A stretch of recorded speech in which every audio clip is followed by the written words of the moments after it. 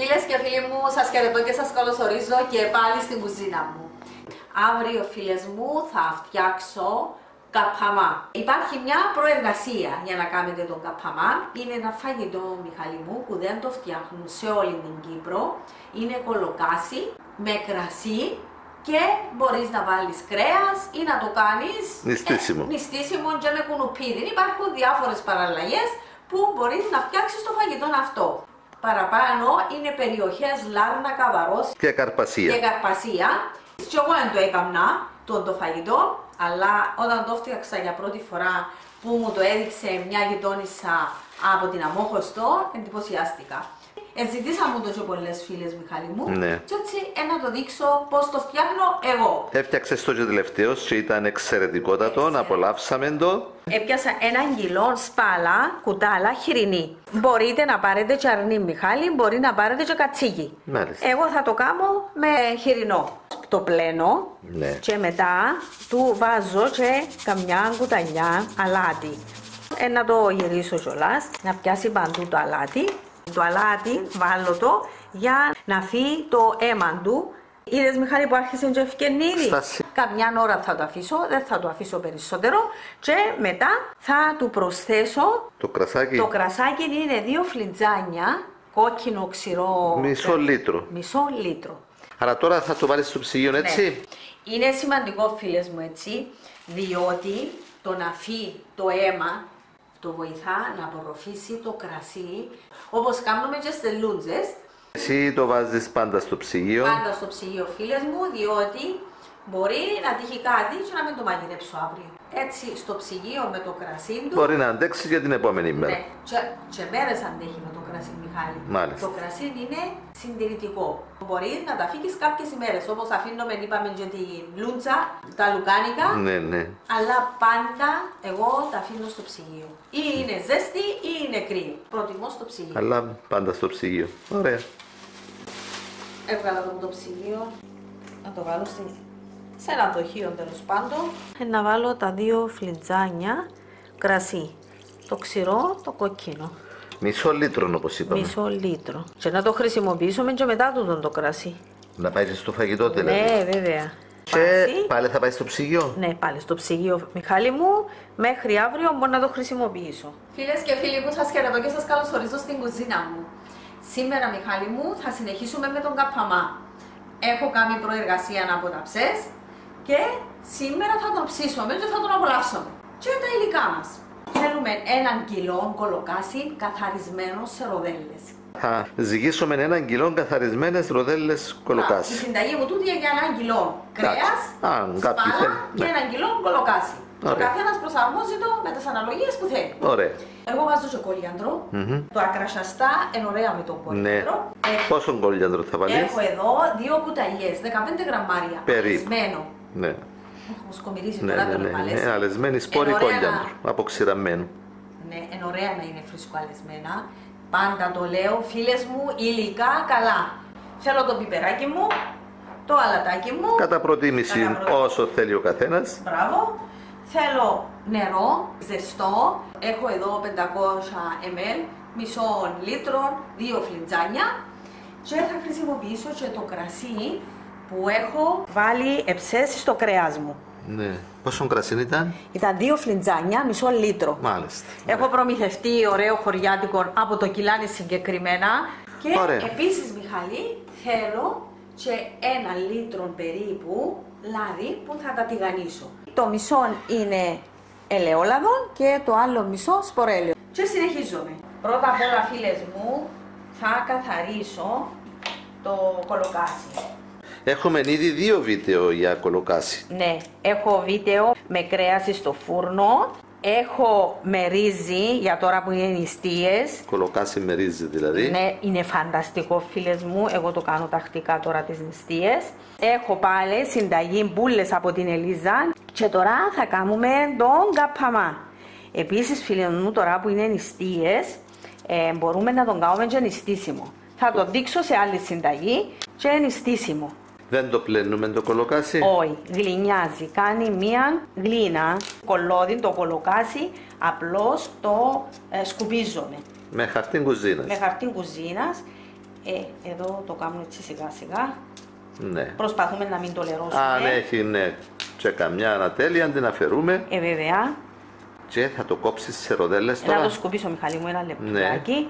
Ναι. Περίμενε. Πρέπει να καθαριστούν όλα. Ό,τι έχει και ένα Χριστό. Να φύγει. Αγοράσουμε κάτι, φίλες μου, και δούμε ότι είναι καλό. Δεν το χρησιμοποιούμε. Ή το παίρνουμε πίσω που το αγοράσαμε. Τα υλικά μας πρέπει να είναι καλά. Ακριβώς. Έναν υλικό να μην είναι τέλειο, να μην είναι καλό, δυστυχώς ζημιώνουμε και τα υπόλοιπα. Ακριβώς. Το κολοκάσι το σκοπίζουμε με ένα χαρτί. Γιατί γλυνιάζει, κάνει τσίνο το κολόδες υγρό. Και το κόβουμε ροδέλες. Περίπου 1 εκατοστό, Μιχάλη. Μέχρι εδώ παίρνω το εντάξει, μετά μπορούμε να το τσακρίσουμε. Φίλες μου, με τη βοήθεια του Μιχάλη έκαναμε τόσες ωραίες ροδέλες στο κολοκάσι, έτοιμο. Και θα ανάψω τη φωτιά. Θα βράσει το λάδι να το έχω έτοιμο. Και πάμε. Να βγάλω το κρέας. Δεν είναι το ωραίο χρώμα που πήρε. Ναι, τράβησε αρκετό κρασινά. Ναι, διότι πρώτα αλάτισα το και στράγγιξα το. Ξαναεπαναλαμβάνω το τούτο. Σημαντικό, να. Για μένα είναι σημαντικό. Άρα βάζοντας το αλάτι να αποβάλει υγρά και έτσι απορροφά περισσότερο κρασί. Ναι, τώρα μέσα στο κρασί τούτο θα βάλω το κολοκάσι μου. Τις ροδέλες. Απλώς να πάρει έναν άρωμα, μια μυρωδιά κρασιού. Έτσι να τα αφήσουμε πολύ ώρα. Να μείνει μέχρι να τσιγαρίσω το κρέας μου.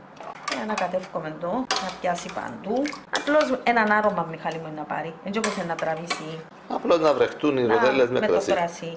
Θα πάμε να τσιγαρίσουμε το κρέας. Ένα λεπτό, μέχρι να βράσει το λάδι μου. Εγώ να το βάλω δαμέ, να στραγγίσει το υπόλοιπο μου κρασί. Ναι. Τραβούσουν και οι ροδέλες. Και το κρασί του να το γύρισεις που πάνω να πάει. Ακριβώς, να πάει από κάτω. Άτε. Και τρέχει από κάτω από την κατσαρόλα μου. Ωραία αυτή την κατσαρόλα με το σουρωτήρι. Ελάλε, γιαγιά μου, έχετε τα τερκαστά σας. Εμείναν τα λόγια της. Άντε, Μιχάλη μου, συνεχίζουμε. Έβρασε το λάδι. Να βάλουμε έναν να δούμε. Ένα τσιγαριστή, έτσι να τα ψήσουμε. Πρέπει να κάνουμε μία γκρούστα. Ελίζη, να το κάμουσει. Και εγώ δεν το ήξερα το φαγητό, αλλά άμα το έκανα, θα μου απόλαυσει. Απολαύσαμε το πάντως την τελευταία φορά. Το τηγάνι μου είναι μεγάλο, να τα χωρίσει όλα, φίλες μου. Αν το τηγάνι σας είναι πιο μικρό, να το κάνετε σε 2 δόσεις. Πάμε. Και από κάτω έχω το κολοκάσι μου. Φίλες και φίλοι μου, απλώς μια γκρούστα θα κάνει το κρέας μας, αλλά για να κάνει, Μιχάλη μου, γκρούστα και να μείνει ζουμερό, δεν το ανακατεύουμε, δεν το γυρίζουμε συνέχεια. Είναι για να το θωρακίσουμε και να αφήσουμε μέσα τα ζουμιά. Και το κρασί που τράβησε. Θα δώσουμε ένα γύρο σε όλα τα κομμάτια. Θα ψηθεί στην κατσαρόλα μας, μαζί με το κολοκάσι μας. Μπορώ να το βγάλεις δηλαδή. Ναι. Είναι ωραία να παίρνουμε ιδέες από παντού. Χτες εμπλούτησες τα Μάλφης από την εγγονή. Ναι, με ιδέες από την εγγονή Ελίζα. Ναι, με εξαιρετική μανίκια πάνω, λέω ότι ήθελε ίδια βέβαια. Πάει Μιχάλη, ευκάλαμε το. Να βάλω το κολοκάσι. Γι' αυτό έβαλες τόσο πολύ λάδι. Αν δεν το χωρέσει όλο, να το βάλω σε 2 δόσεις. Βάλε σε μικρά κομματάκια για να μην έχει χώρο. Ναι. Να το κοκκινήσω με το τούτο, δεν θα το ψήσουμε. Σε τούτον έτσι ένα γύρισμα. Ναι, δεν τα ανακατώνουμε συνέχεια. Δεν τα ανακατεύουμε συνέχεια. Που είμαστε και κόσμος από το εξωτερικό, να τους συνηθίσουμε και στα κυπριακά. Ναι. Αφού είναι διάλεκτος. Θέλουμε τα 2 πυρούνια, να προσέχετε. Αφήκα το δηλαδή, πριν 4 λεπτά από τη μια και τελειώσαμε το κουταλάκι. Κάποιο λαδάκι πάει μαζί του, Μιχάλη. Ναι, δεν πειράζει. Για γεύση. Ακριβώς. 2 λάδι και με το κρέας και με το κολοκάσι θα πάει στην κατσαρόλα. Η δημιουργία είναι πολύ σημαντικό. Δεν σ' αφήνει να μελαγχολήσεις. Κοπήκαν ωραία ροδέλες. Να προσέξετε, φίλες μου, το κολοκάσι να μην είναι μεγάλες μάκρες. Καλύτερα να είναι στενόμακρες. Στενόμακρες για να μπορούν να κοπούν ωραίες ροδέλες. Διαφορετικά να τα κόφκετε στη μέση. Έζουσες λοιπόν τη φωτιά. Τελειώσαμε με το τηγάνισμα. Φίλες μου, συνεχίζουμε. Βάλω τον κόλιαντρο. Ρίχνεις λοιπόν τους αλεσμένους σπόρους κόλιαντρου. Ένα αρκετός, αλλά είναι ωραίος. Αλατάκι. θέλουμε καμιά μεγάλη κουταλιά. Α, μεγάλη κουταλιά. Εντάξει, είναι αλατισμένο και το κρέας μας αλατίσαμε. Ναι, που το αλάτισε στην αρχή. Ακριβώς. Πιπεράκι, περιορέξεως φίλες μου. Περίπου μισό κουταλάκι. Ναι. Το κρασάκι μας, σε βάλω το περιμετρικά. Οπότε τώρα θα προσθέσεις... Όχι. Τώρα σε αυτή τη φάση που του βάλαμε το κρασί θα το αφήσω να πάρει μια βράση, ξεσκέπαστο και μετά να βάλω το νερό. Αφήνουμε το έτσι λιγάκι ξεσκέπαστο να κοχλάσει το κρασί μας και μετά θα βάλουμε το νεράκι.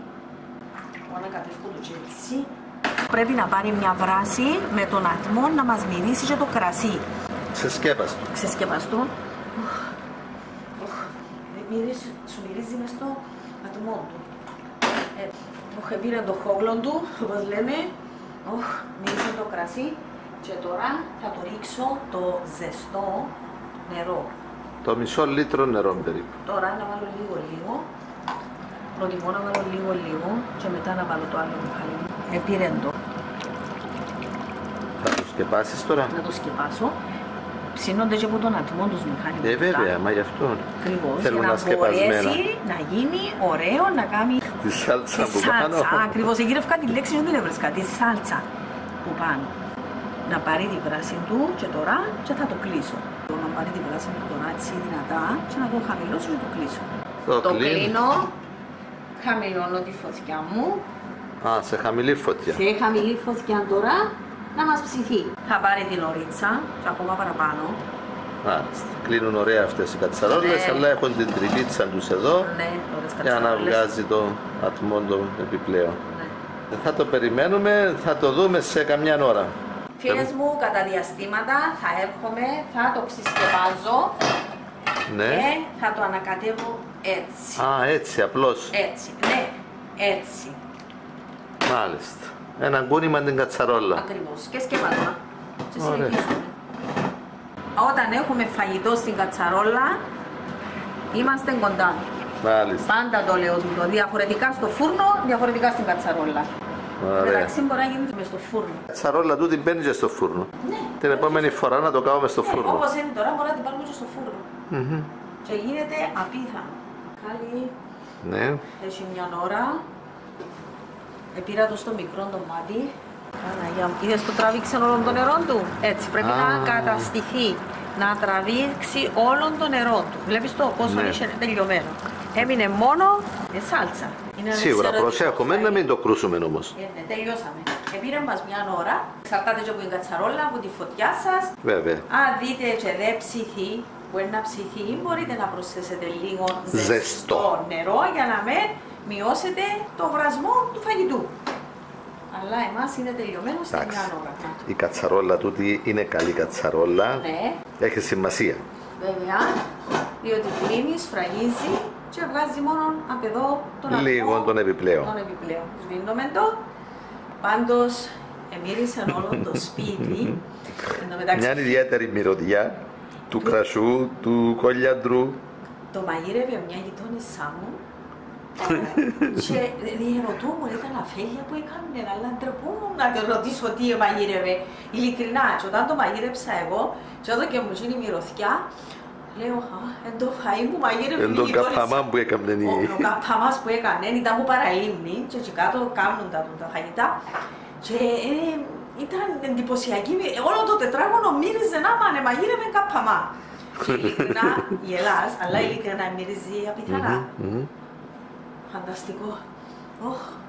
Ωραία. Και τώρα μπορώ να δοκιμάσω. Θα το αφήσουμε να κρυώσει λίγο και να το δοκιμάσουμε. Ναι, και θα το απολαύσουμε. Φίλες και φίλοι μου, κάντε το. Είναι εξαιρετικό φαγητό. Έχει τη διαδικασία του, αλλά αξίζει τον κόπο. Αξίζει τον κόπο, ειλικρινά. Η ώρα η καλή και οι ευλογημένοι φίλοι και φίλες να απολαύσουμε τον υπέροχο Καππαμά που πολλοί μας έχετε ζητήσει. Είναι διπλή μερίδα, δεν μπορώ να το φάω όλο, γι' αυτό θα το μοιραστώ με την Ελίζα μου που τον έφτιαξε έτσι ωραίο. Έχει μυρίσει το σπίτι, φαντάζομαι και η γειτονιά και η ώρα η καλή. Λοιπόν, η Ελίζα το γεύτηκε και προηγουμένως ένα κομματάκι πήρε. Λοιπόν, ωραία ψημένο φίλοι. Δεν τι ωραίο μέσα, Μιχαλή. υπέροχο. Το κρασί, να. Υπέροχο, κρασιαστό, ωραίο. Και το κολοκάσι ψήθηκε πολύ ωραία. Καλοψημένα, ωραία. Φίλες μου, κάντε το, απολαύσετε το, περιμένω σχόλια σας. Έγινε τέλειο, τέλειο και έκαμε και τη σάλτσα του. Ναι. Που μπορείς να τη βάλεις από πάνω. Διότι η σάλτσα τσίνη είναι κρασί, κόλιαντρο, λαδάκι. Ο Μιχάλης συνεχίζει, να πάω και εγώ να του κάνω παρεούλα. Δεν θα πω τίποτε άλλο.